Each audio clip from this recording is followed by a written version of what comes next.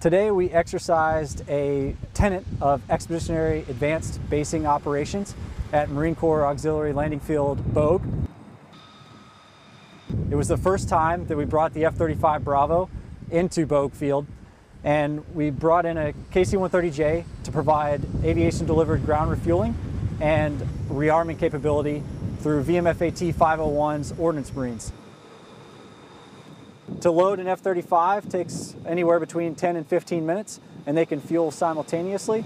And the amount of fuel that they need from us is dependent on how far the target is away from us and their fuel state when they arrive. The ordnance for any evolution is tailored to the threat. The F-35 can load ordnance internally or externally, and they can carry various types of munitions that are dependent on what type of target that they plan to prosecute. We look to do this inside of the enemy's missile targeting sequence so that we can bring in aircraft, load them, fuel them, and get them back into the fight before we ourselves become a target.